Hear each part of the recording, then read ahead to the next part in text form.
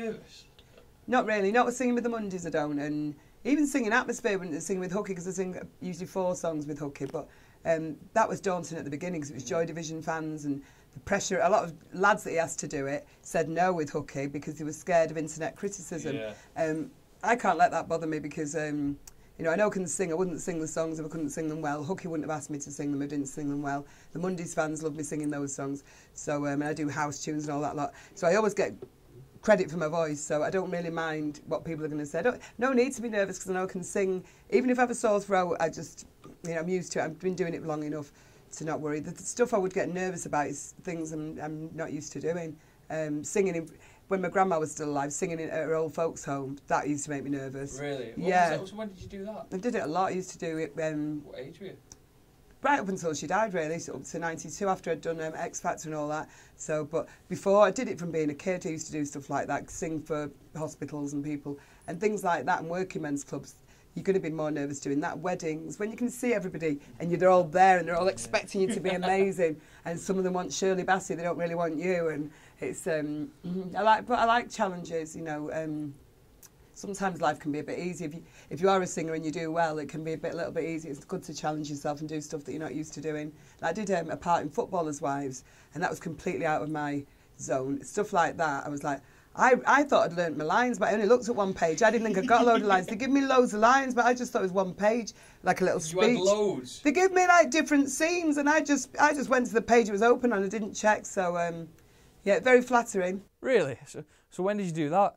Oh, that would have been about 2005, Footballers' Wives, and yeah, but stuff like that, it's like right out of my comfort zone. And then there's things that are too far out that I won't do, like The Jungle I've said no to, and Big Brother. No to The Jungle. And Big Brother and all that, yeah, because I can't do heights for The Jungle, and I think it's just smashed the place up if we're in Big Brother because of the people. Being locked in with a load of people I don't like would be my worst nightmare. What about Strictly? Can you dance? No, I can't do choreography dancing, and no. So I'm a good dancer when I'm out, yeah. But I couldn't be doing all Latin and all that samba. Yeah, no, no, my coordination's not that good. But I like to dance, but no. So, but I think those kind of shows are more respectable probably. But I love doing Singing in the Rainforest with the Mondays because it was musical. It was something unique, and we had a great adventure. We're in Panama in a jungle with a tribe. We wrote a new tune. So that was a fantastic experience. Other than that, if it's not music related, I usually go, no, I'm not really bothered about doing that. Leave that to Sean, he loves it. He calls himself Showbiz Sean. He loves doing Come Dine With Me, Mr. and Mrs. and all that lot. But no, it's not really my cup of tea. And even if they dangle, which they have dangled more money than, you know, you can buy a house with a lot of the money they dangle. But no, I don't know how much it'd take for them to dangle for me to do a jungle when I'm scared of heights, because I think you come out of it rubbish if you can't do anything. They know you're just there for the money, but you pretend, oh, it's because of whatever, it's cathartic. No, it's not. You're doing it for the money and stuff. Or you've got no career. Luckily, I'm always working, so I don't need to at the minute. Yeah. For those that don't know, how did you first start getting off? Well, you obviously knew you had a voice from a young age. When did you first start joining the Mondays and singing with them? Well, I didn't, like some people say they came out of the womb singing. I didn't for a long time. I didn't. My mum used to say shut up all the time when I used to sing along. I didn't think of myself as a singer until I just realised, I think it was about 12, and I sang for this woman and I saw the response of people. She ran a pub. She was dying of cancer. She said, go downstairs and sing on the stage. And then everyone went, wow, and people were getting goosebumps. I'm like, really? I've always been told to shut up and not been in the choir or anything. And then I went to Butlins, did a talent competition and won it, and started winning talent competitions, and from there it went on. And then I realised I really loved punk. I loved a group called Crass the best. I loved Sex Pistols, but obviously my voice didn't really go with that kind of music. So, and I went to a bit of a posh school, Bury Grammar, so there was I couldn't see how I was going to be in a band or anything, unless I did really cabaret type songs and became a little old woman at a very young age. So that's what I sort of did for a bit, and then I had a bad marriage, so I stopped for a while. And when I started again, I did more dance tunes, and then I saw the Mondays on a programme called The Other Side of Midnight, hosted by Tony Wilson, and they were doing a song called Performance, and I just decided then I want to sing with them. I think I'd be good for them and they'd be good. That'd be the perfect band for me. It ticks all my boxes of what I want to do. So we're back here on Sunday Night Live with Joe McGrath. So Joe's popped out for a minute because we've just sorted out the electricity. We just found out he wasn't actually paying the bill. Yeah. So he's gone to sort that out. So here we are with Clint Boom, ladies and gentlemen, from the Spiral Carpets. Local legends, yes. So Clint, it's nearly Christmas. Tell us what's Christmas like in the Boone household. It's always a bit manic because my 3 youngest kids are 5, 8 and 11, so they're all little boys, and it's all about Hot Wheels and whatever the latest Wii games are and all that kind of stuff. So yeah, but I enjoy Christmas, it's nice. Do you, as a dad, do you kind of play the whole you better behave today or Santa's going to know all about it? We always do that, but they didn't know it. They figure it out by the time they're 2, don't they? They know it's all. Sorry, if there's any kids watching, Santa is real. No, my kids are just like, they just figured it out ages ago, and I still play the game of, you know, keep the fireplace clear because it's coming down that tonight. Yeah. Because they're all about 6 inches wide. And kids like, he will never get down that. He's got a big fat belly on him. But yeah, I mean, we play the game, and I'm pretty hands-on as a dad, so I think Christmas is for any parent, it's brilliant, isn't it? Yeah, that's good. And also, you work with Radio X, and you've got a new time slot as well on your show. How are you finding that? Yeah, Sunday night, 7 till 11. It's a long shift at the end of a week because I always DJ Friday nights and Saturday nights, so Sunday's usually my recovery day, you know. But I have to now go out and try and sound intelligent for 4 hours live across the nation on Radio X. But I'm enjoying it. And how is that different from your other previous show? What kind of different? Because it's a 4-hour slot now. This one. It's a 4-hour slot, and there's no news, there's no travel news, there's no producer, there's no work experience people. It's a different kind of radio than I've ever done because it's just me doing anecdotes around songs really. So I'm enjoying it, but compared to the drive time show that I did until recently, that was like 5 days a week for 10 years or something. I was doing that kind of thing.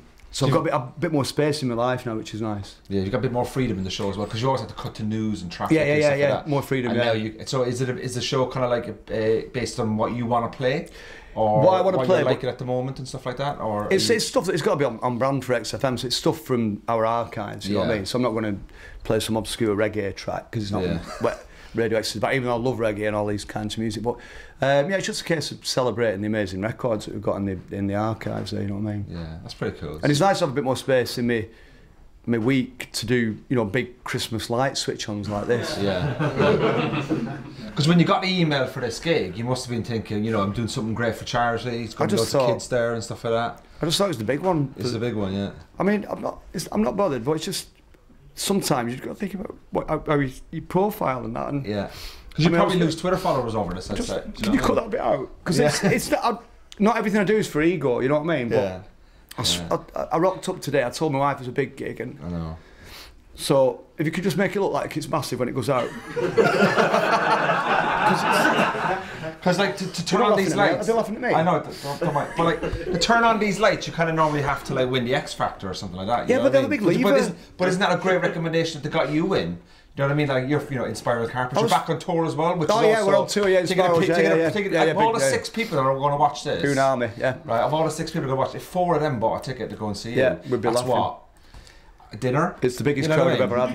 It's a good dinner, isn't it? It's a good dinner. No, seriously, December 2, we're going out with Shed 7. They've been friends of ours for like 20 odd years, Shed 7. So we're going on a big party, 4 weeks, right up until Christmas all over the UK, and it's all pretty much sold out. I think the Isle of Man hasn't sold out yet. If you're in the Isle of Man, get a ticket and... They don't have televisions there, so you probably don't know.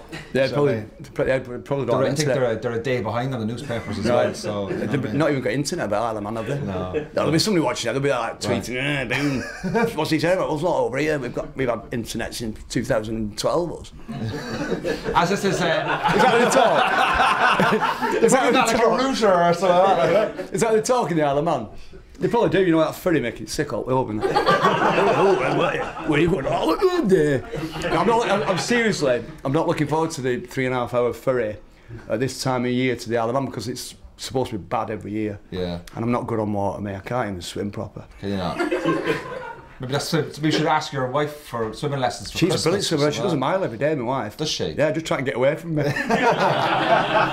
comes back though. Hey, no, she does. Yeah. She comes back. The Boone. Don't come back for the Boone. Sorry. She comes back for the Boone. So tell me, obviously this is going out in Manchester. When is your Manchester dates for the Spiral Carpets? When can we go and see you? Oh God, I think it's 11th and 12th or 10th and 11th. It's sold out anyway, so forget it. Clint Boone, everybody!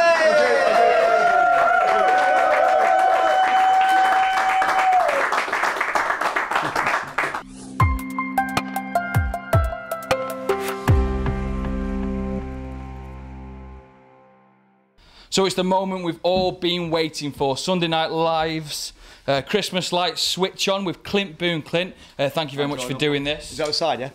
Pardon? Are they all outside, the people? The people are, well, they're them 10 there. Is it in here? Yeah, that's... I thought life it was a big one in Cheadle. Big one, what? Big light switch on. No, sorry mate, this is the tree. Shows you what you're doing there. Puname! Believer. So they're out there, I'm this is pretty much it, Clint, got to be honest with you. These 10 are pretty much it. I've dragged that one from the next door neighbour's house. Cheers, Charles. I thought wife it's a big gig, this. I said it was Cheadle's main one. Yeah, you can lie. I said all the kids and everything. But it's just that, mate. That's a Christmas tree, Joe. Yeah, you just got to turn it on, mate. I've come all this way to turn a bloody Christmas tree on. If you won't mind, mate, there's people watching, you know. Do you want him to turn it on? Yeah. Okay, that's more like... So just attack it from the side, you'll feel a bit of a knob. Just flick that.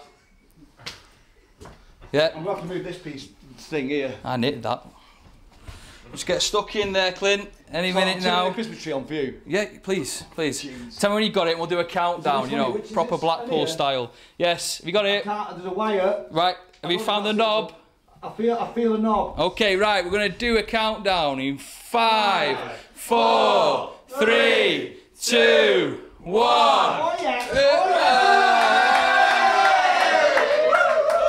The whole street's gone out. What happened? Has it blown it?